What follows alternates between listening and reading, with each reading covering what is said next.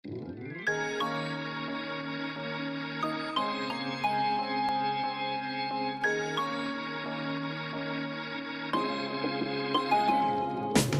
guys, so for today's video, we're going to clean and restore some classic shoes in history. These shoes are the Adidas Superstar. So as you can see, sobrang dumi. They are so dirty. I-deep clean natin siya using things you can find at home. First, I'm going to set aside one shoe para makita natin yung difference niya. Alright, let's do this. So guys, these are the things that you will need for this project. And pwede nyo i-pause. Yan. So, una tatanggalin natin yung lace ng shoes. Yon, gagamit kayo ng Zonrox pero konti lang. Tapos, lalagyan nyo ng Champion or kahit anong detergent soap at ihahalo nyo siya. Doon nyo ilalagay yung lace ng sapatos nyo. Okay? So, also, gagamit tayo ng gloves para hindi tayo masunog or hindi masunog ang ating kamay. Yan, tulad na nangyari sa akin dati. Okay na. So, ang gagawin natin is kukuskusin lang natin ang Adidas Superstar ng ating toothbrush na hindi natin ginagamit na dapat and mahalaga na hindi nyo na ginagamit ang inyong gagamitin sa inyong sapatos. Also, kailangan nyo rin pala na punasan agad-agad ang inyong sapatos para hindi ito lumutong. And lalo na sa aking case ay gumamit ako ng Zonrox na pangputi lang. So, kailangan ko kagad siyang punasan talaga. So, ayun, kuskusin lang natin ng kuskusin. Let the toothbrush do the work. Huwag nyong diinan. Okay, doon naman sa ilalim or sa sole or kung ano man tawag dyan, kailangan nyo ng hard bristle brush para makuha ang mga dumi.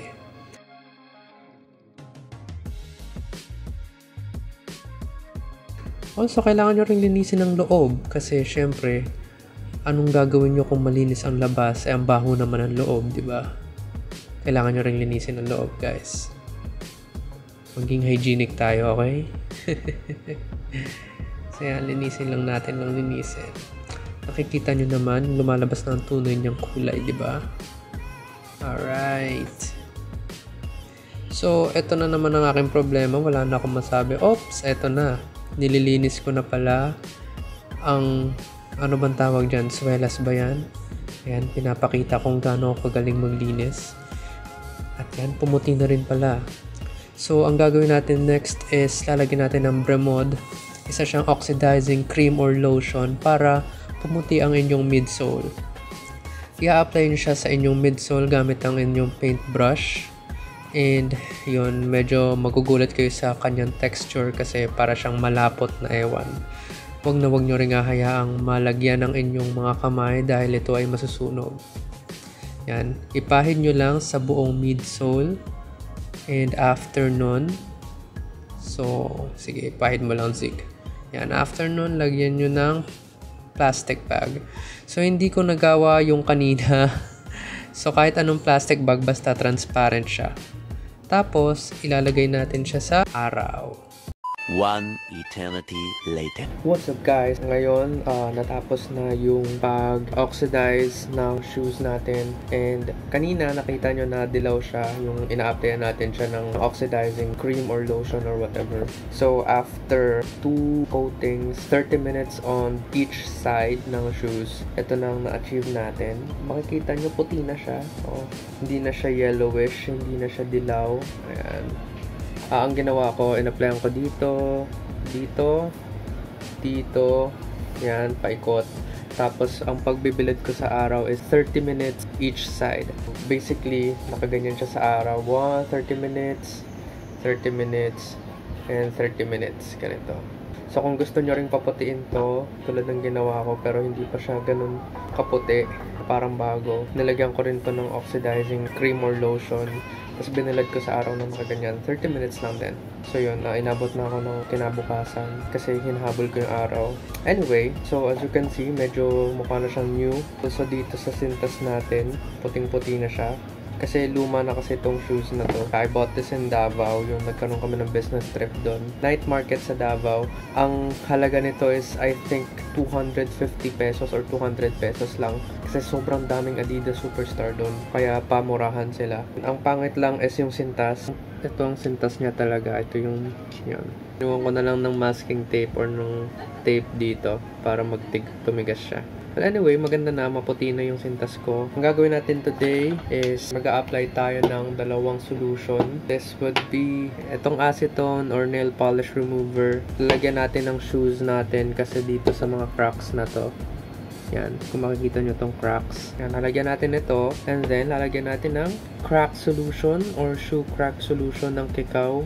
Sabi nila, ano daw to, recommended daw nila to para sa mga ganitong cases. Yan. Siguro yung lumang may-ari nito, pinangaharabas niya tong sapatos na to. Kaya ayan, makikita nyo yung crack.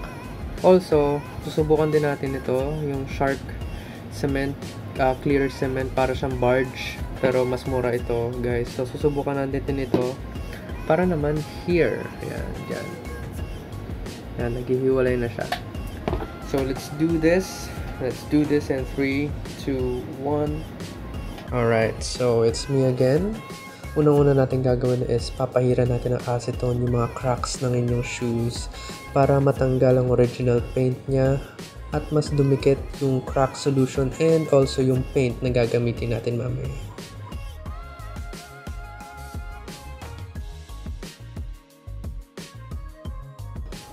And next, gagamitan natin ng shoe crack solution. Gagamitin nyo syempre ang inyong daliri para pasukin ang mga sulok-sulok ng mga cracks na hindi kayang pasukin ng normal na brush or ng kung ano man. So, yun, gagamitin nyo ng kamay or ng daliri. Yan. I-dab-dab-dab nyo na. Dab-dab-dab-dab-dab. Oops. Ano yun? Dab. O, diba? Ganun lang, guys. O, diba? Okay na. Nalagyan natin yung kabila naman. Same procedure lang. Acetone para malinis. And, lalagyan natin ng shoe crack solution. Dab. Diba? Dab. Alright, so once satisfied na kayo sa inyong pagdadab-dab-dab ng shoe crack solution, tulad ng ginagawa ko, hindi talaga ako masatisfy eh. Gusto ko talaga yun.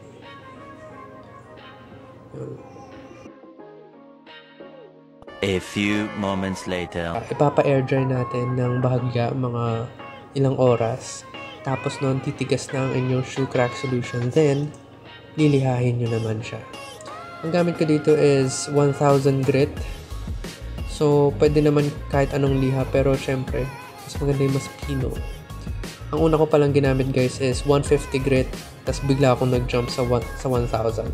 Pero, syempre, kayo nang bahala. Basta lihahin nyo and maging smooth ang inyong shoes. Gaya ng dating leather. Para hindi siya pansinin, diba? After natin lihahin, pipinturahan na natin ng white paint. White leather paint ng Kikaw. So, yun. Mabibili siya either sa Lazada or Shopee. White leather paint, guys. Ayan. Siyempre, mas maganda kung magpipaint kayo is lalagyan nyo ng masking tape or ng kahit anong tape ang mga gilid-gilid para hindi ito lumagpas. Pero kung, diba, kung bihasa na kayo magpaint, why not?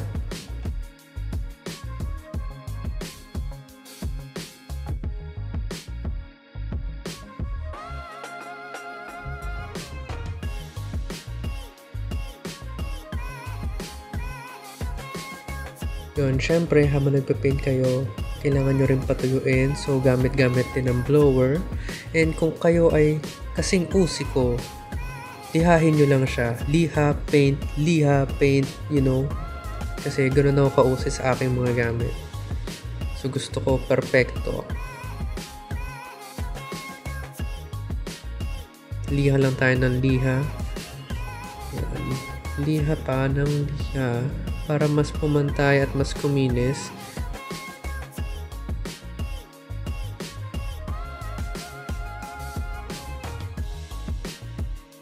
Then, lagyan ulit natin ng paint.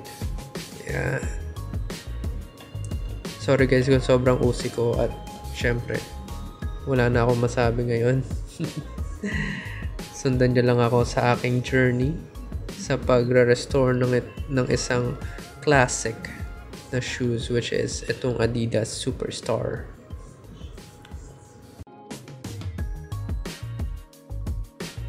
Oh, diba? Kita nyo naman. Para na siyang bago, wala na yung cracks. Oh my goodness. Ganyan mag-promote sa shopping. De joke lang. So, kita nyo naman, may ano lang may lukot na lang siya guys eh. Pwede siyang planchahin kung sobrang usin nyo talaga at gusto nyo yung bagong-bago. Pero ayun na nga, or ang next nating gagawa ng paraan is yung ngumanganga na sapatos. Yun, lalagyan natin to ng shark clear cement. Yan, pinapakita ko sa inyo. Yan, gagawin natin yan. So, etong pag-apply na to guys is para siyang rugby.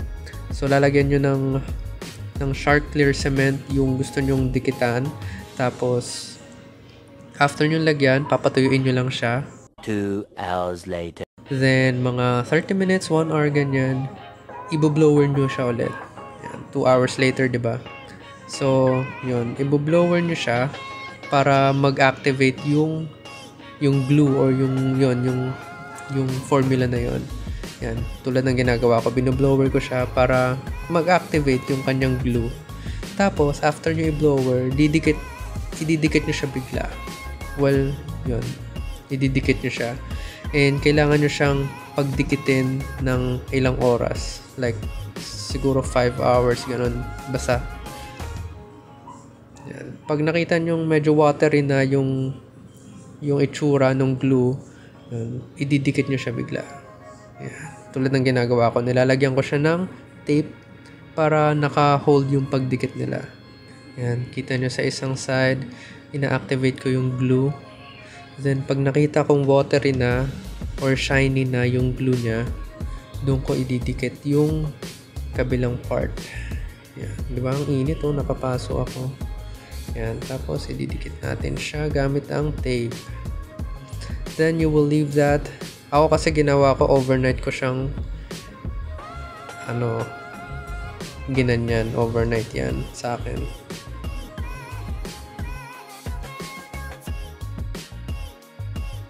A few moments later. So guys, after 1 overnight stay sa kanyang glue, sa kanyang pagkakatape, titingnan na natin ang aking Superstar. At tingnan nyo naman super glue naman talaga yung mga giliw. Hindi na natanggal giliw. Kitang-kita nyo naman. Sa murang halaga lang. Tas nakikita nyo rin ang mga cracks, wala na. Merong crease, pero pwedeng planchahin. Pero ayun na nga, so far so good mga giliw. Diba? Kitang-kita nyo. Pero syempre, sobrang OC ko talaga. So, lilihahin ko ulit yan ng lilihahin. Hanggang magpantay ang texture ng leather at ng crack solution. And syempre, after kong lihahin, yan, kitang-kita nyo naman natatanggal yung mga paint diba? So, ipipaint ko ulit. Ganun ako kaporsigido, maging perfect ang shoes na ginagawa ko. So guys, magpagawa na kayo sa akin. Another income ko yun, kahit papano, diba? Kitang-kita nyo napaka-metikuloso ng aking mga kamay sa paglilihan ng sapatos. And syempre, ipipaint natin yan para pumantay ang kulay, diba? Zik, wala na naman ako masabi, Zik. Basta guys, huwag kayong magsawang panoorin ng aking paglilinis ng sapatos. For more videos just like this video, comment down below, and also don't forget to subscribe to my channel, diba? Para marami tayong mabiling sapatos sa ukay na pwede nating i-restore. Yeah. Yan. So nakikita nyo guys, wala na yung cracks So gagamitan natin siya ng finisher na. Ay hindi, joke lang, paint pa rin pala ito. Grabe ka naman, Zik. Napakaraming coatings na yan. Baka naman dito na makita sa sobrang puti yan. Pero wala yan talaga guys.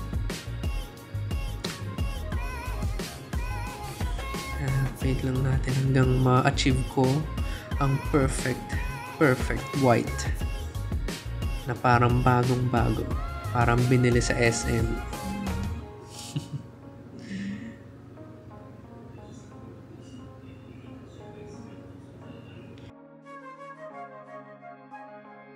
Yun! Gumamit na din ako ng water-based finisher, guys. Sobrang hirap buksan, ginamit ko pa ang aking t-shirt. At yan, lalagyan natin siya ng water-based finisher. Doon lang sa part kung saan kayo nag-paint, syempre. Siguro mga 2 coats, pwede na yun eh. 2 coats, yan. Tapos, i-stain nyo lang yun eh. Actually, wala na kayong gagawin after nyo lagyan ng water-based finisher. Kasi magkukure na yan kusa. Diba? Galing-galing natin. Oh. And after na to, after ng water-based finisher, ipapakita ko na sa inyo ang magandang result ng ating Adidas Superstar.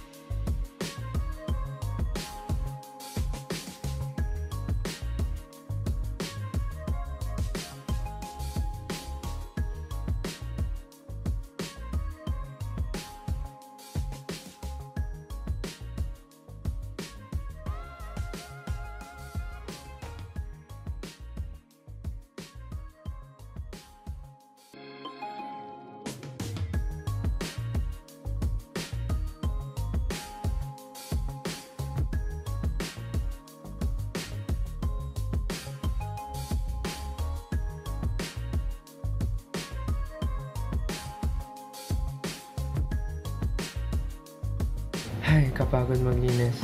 Anyway guys, that's it for this video. Nakita nyo naman yung kaibahan ng nilinis na Superstar at hindi nalinis na Superstar. Natanggal natin yung yellowing ng midsole. Natakpan natin yung mga creases or ng mga cracks ng leather ng Superstar. So, that's it. Medyo matagal lang yung process. Nakita nyo naman yung end result. Okay naman siya. And yun, stay tuned for other videos. So if you like this video, please give me a thumbs up, comment down below, and subscribe to my channel.